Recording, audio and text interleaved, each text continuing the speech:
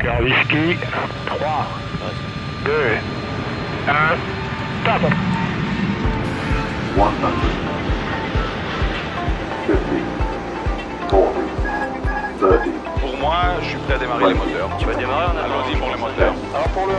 C'est OK pour le 1. Welcome to Airbus. Welcome to the We Make It Fly Airbus podcast. I'm Jeff Burridge, and in this series we bring you the fascinating stories of the people that have played a part in making Airbus the extraordinary company that it is today. So sit back, relax and enjoy the journey.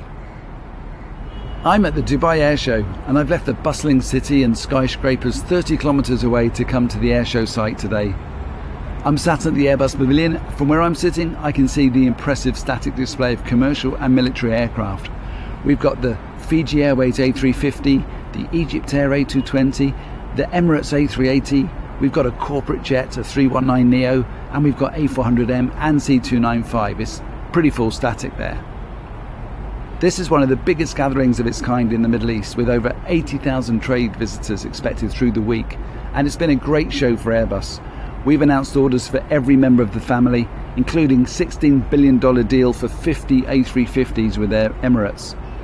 In between signatures and announcements, we've seen some impressive flying displays, the Patrouille de France amongst them. We've also had the pleasure of the A330neo gracing the skies amongst many others. You'll understand by now that the Middle East is a key market for Airbus. We've been long-term partners for many years. Commercial traffic here is set to double in the next 10 years. Defence and Space provide a wide range of products and systems in the region. Eurofighters, military aircraft, satellites. On satellites, telecom satellites more specifically, Arabsat, Nilesat in Egypt, Yarsat in UAE are all amongst our customers. That brings me to this week's guest. Martin Aguirre went to meet him at the home of space in the UK at Stevenage. Let's have a listen. So here I am. We're in Stevenage, which is the main site in the United Kingdom for Airbus Defence and Space. And I'm here in one of the buildings, which shows an impressive display of the telecommunications satellites that are being built here, that have been built here decades ago until today. And it's quite an impressive display of technology, obviously here in mini format, but they're actually built here, and this is what the people do. I'm here to meet with Colin Paynter, who is the Managing Director for Airbus Defence and Space in the UK, and I'm very excited about that. Martin, hi. Hey, Colin. Welcome to Stevenage. Thank you. Good to see you, Colin. How are things? Things are good, actually. Yeah, very busy here today. We'll have a look around the site in a minute. It's a very vibrant site today. Absolutely. I mean, I could just see it, the display here of, the satellites that have been built here over the years until today is very impressive. You must be awfully proud of the technologies that are being built here and the people that are actually building these. I think for me, I'm proud of the team. Yeah, we've had a tremendous history here, right back to the days of BAE and Marconi in the UK coming together, and then Astrium and EADS, and now Airbus as owners here. It's been a really fantastic history spanning back 50 years. Can you describe Airbus Defence and Space in the UK? I mean, how many people are working in this sector, and what does it actually stand for? Well, we have in the UK around 4,000 people. We are, I guess, almost 2/3 to 3/4 of those are associated with space. So we're by far the largest space company in the UK.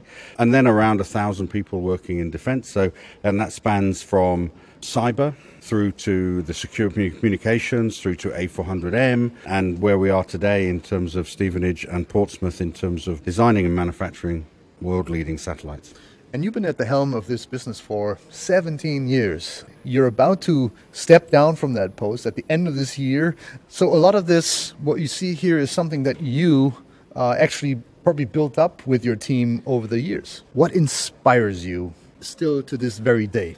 I'm an engineer at heart, so working with and building incredible products that are going to go out of the Earth's atmosphere and even to another planet. It is inspirational. But over the last 17 years, it's really the people around here. We have some amazing people. Just a few weeks ago, I gave a long service award to somebody who'd worked here for 50 years. So joined at 21, he's 71 now, still passionate, still really gets up in the morning and wants to come to work for us. It's truly amazing dealing with people like that, and they inspire me to do better in my job every day. Once you're in this environment, once you see what the products we produce, once you meet the people and discover the passion, discover the real science and engineering we're pushing forward here, I never wanted to leave. Okay, so we talked about the passion. Let's have a look how it's actually being done. Yep, let's go. Let's look at our great products.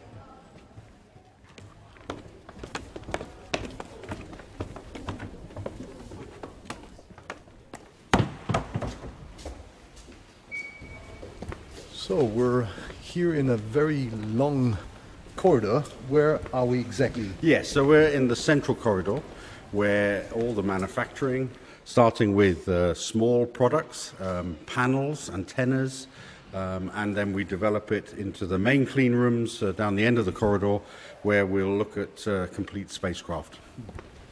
If I look here, I see an exhibit of Skynet. This is what actually brought you to space back 17 years ago. Yes, in 2002 I came in as the CEO to drive the early years of the Skynet systems development after winning a very significant contract. It's a military satellite at its heart, or 4 military satellites providing worldwide coverage and supplies communications, protected communications, resilient communications for our UK armed forces wherever they are in the world. We've developed and built and launched 4 Skynet 5 spacecraft. They're all working very well in orbit. And the British Ministry of Defence trusted us sufficiently to buy that office as a service. So we own those 4 military spacecraft. We own the ground systems, the equipment on ships and land vehicles, and we provide a whole service to them. We provide their military satellite communication. So let's continue going down the corridor quickly. We see here a lot of people working on what looks like panels. Is that correct? Yeah, so a spacecraft is made up of a structure and then a payload. So we're building the structure here in Stevenage. The panels are the sides of the spacecraft where we'll fit the electronics. We're not producing 800, 900 aircraft a year. We're producing tens of satellites over the course of a couple of years. And they are all bespoke. Customers want slightly different things on them. It's not a standard product. So therefore, the automation versus the human skill is a balance we have to maintain all the time. So let's go now and look at the clean room where we're assembling our satellites here. It is a clean area. We'll have to get kitted out into the full clean and protective gear, and we'll go in and have a look at some of the satellites we're building today. All right, let's have a look.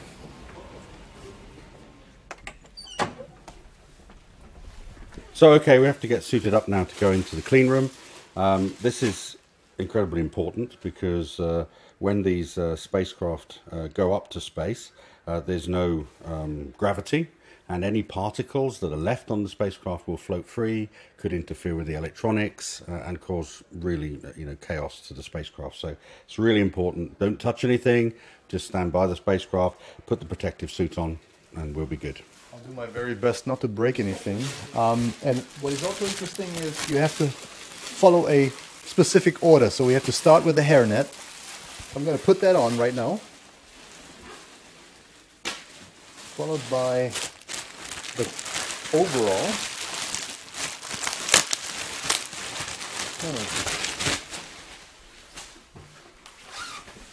The team are a lot quicker than this, Martin. Every day they do it. Change for lunch, coffee breaks and things. They're very quick, very efficient at doing this.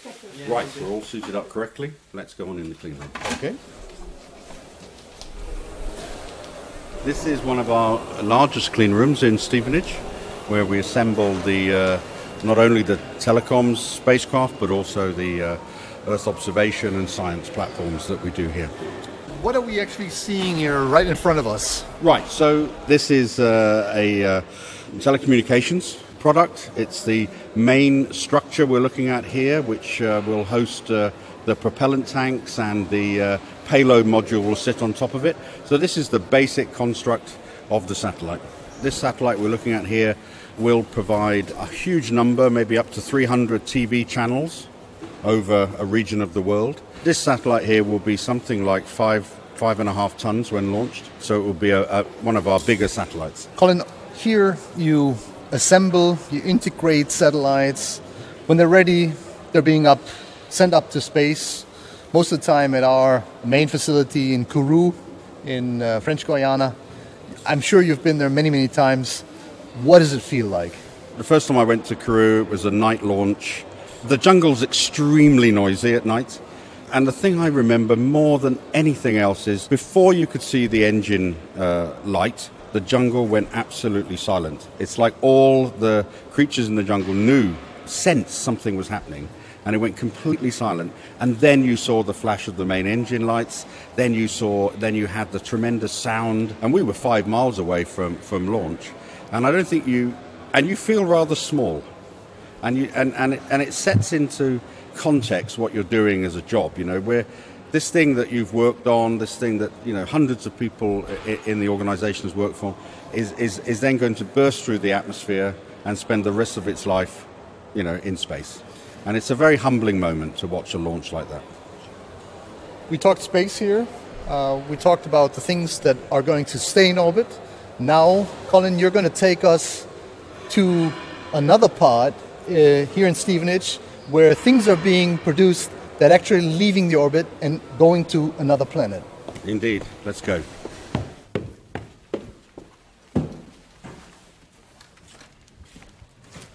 We're walking through into our Mars Rover area, and attached to the Mars Rover area is our STEM Centre, which I'm extremely personally proud of, where we have groups of school children come and do lessons in the area, learn about space, learn about engineering and mathematics, etc., in a very fun environment. The best person in the class can get to drive the Mars Rover as well as a special treat, and they can look at the Mars Rover doing its trials in our special Mars Rover lab. So we're very proud of this. It's in partnership with the local education authority, and it's used almost every day. I guess here is where you lay the groundwork for the next generation of engineers. Right? Exactly. We are working with the government to promote science and technology and engineering courses, and we believe you can't start too young. So a lot of the children here are under 10, and it's just getting them excited about engineering and science in the UK. And it sounded like they are excited. Yes, they are excited today. Wow. I'm looking through some very big glass windows right now, and it looks like a desert. Tell me, Colin, this must be Mars. Yes, this is Mars. We're looking at our Mars lab. This is where we're testing the Mars Rover that we're priming from Stevenage, which will go onto the surface of Mars on the ESA program in 2021. And this is perhaps our most exciting project at the moment, and we're developing all of the algorithms for it to drive around Mars in a semi-autonomous way, so it can decide on the best path across the Martian landscape and go further, so that it can look for organic life, look for signs of water in the past on Mars. So let's walk through and go on to Mars today. So we're here now on the sand. It is fascinating because we're just about to see Bruno, which is the Mars Rover prototype, and it's going to be in action in just a second.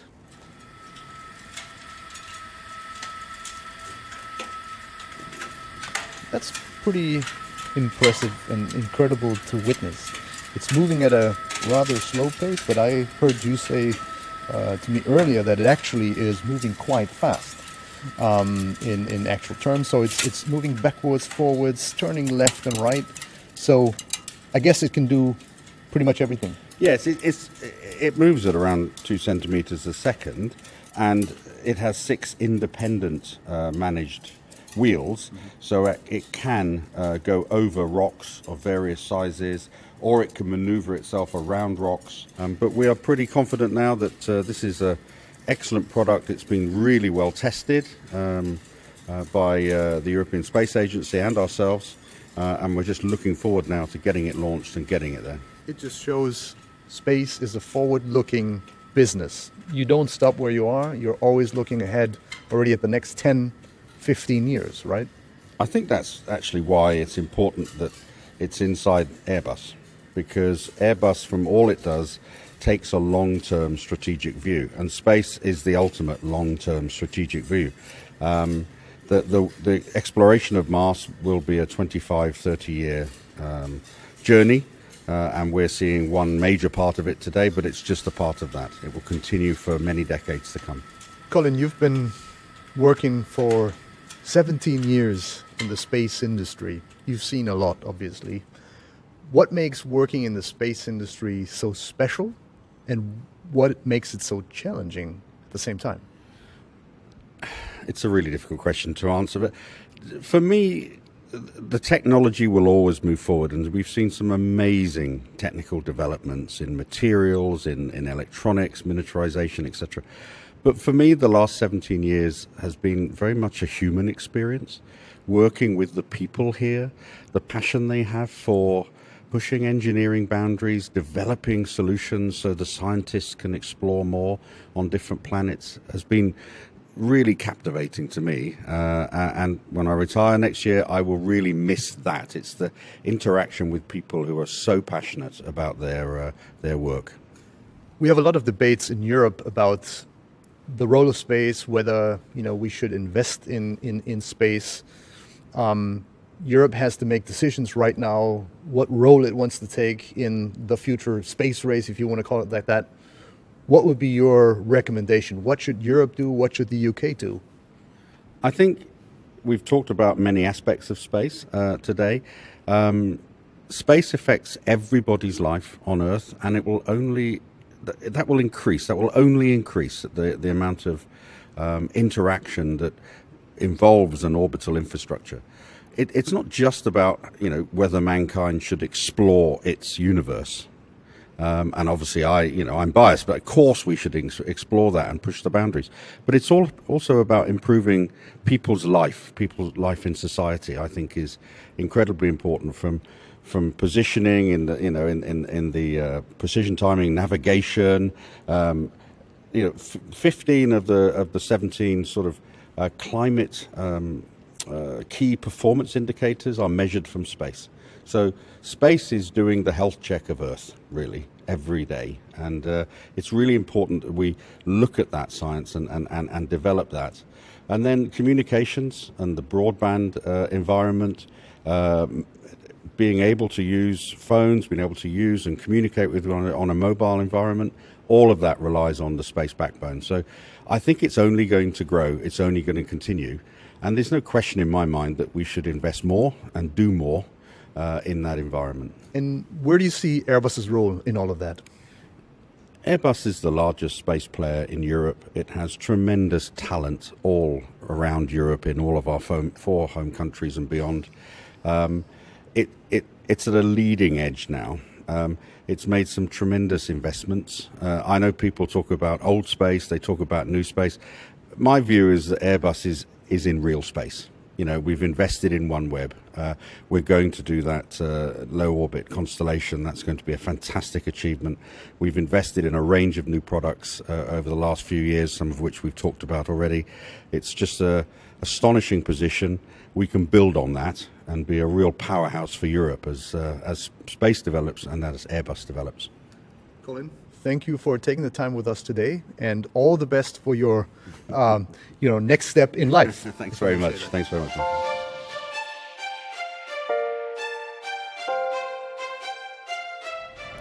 Well, I hope you enjoyed listening to Colin and Martin. I like hearing about the Mars Rover. It seems that the next space adventure isn't so far away now. Exciting times ahead. This episode is the last of our series. Martin and I have both enjoyed bringing you a small selection of some of the great stories and people from across our amazing business. We hope you've enjoyed it as much as we have. And if you've not listened to some of the earlier episodes, then I encourage you, go back and have a listen.